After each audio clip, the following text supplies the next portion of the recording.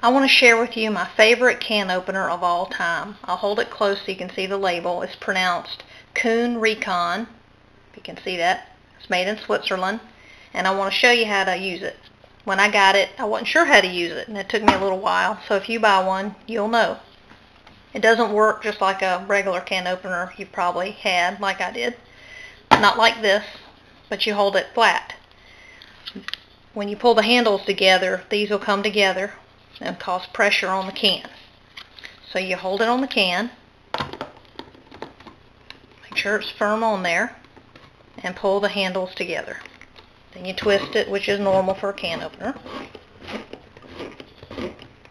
When it gets to the beginning, I'll feel the little force come back off. Okay, there we go, and I felt it. It doesn't look any different. It doesn't even look like it's open, but it is. And when I used mine the first time, I thought it didn't work, but it did.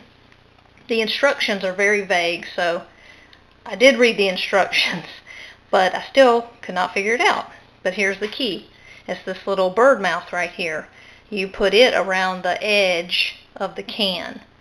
So you can see where if I close them, they come together.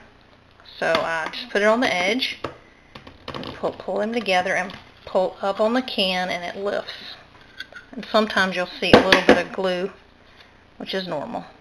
And it comes right off. The lid does not fall back down in the can, which is great. And the can opener actually never touches the food, which is really good.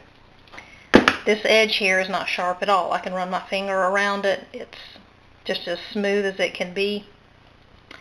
And that's one of the reasons I like it so much. So it's called the Safety Lid Lifter by Kuhn Rikon.